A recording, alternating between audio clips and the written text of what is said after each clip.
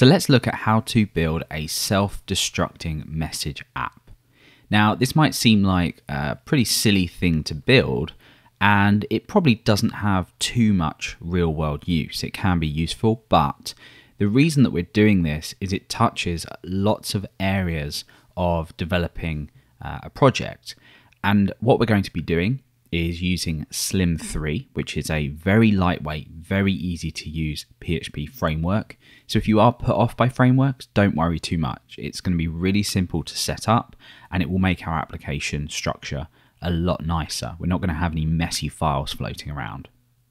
Now, the next thing it does is deals with sending email through a third-party provider, which when you have any project is really important.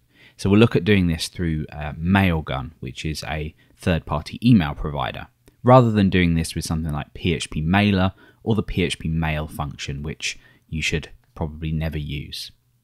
It also looks at things like configuration, and because we have a container within Slim 3, it keeps everything tidy. We're not going to have any messy, long 300-line files here.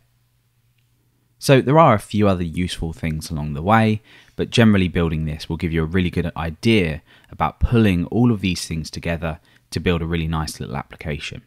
So let's look at how this works. I'm going to type an email in here, and I'm going to choose a message. So I'm just going to say, hi there. So when I send this off, we actually see a notification up here, which we're going to be looking at too. That's just a flash notification, so it won't persist in a session. And you'll see that this has sent me an email. So we have a new message from Destructy. You have a new self-destructing message.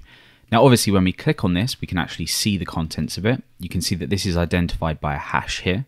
But actually what's happened here is it's been deleted as soon as we viewed it. So when this link is given to anyone else, or the receiver tries to see it again, they won't be able to see it. And this has actually been deleted from the database as well.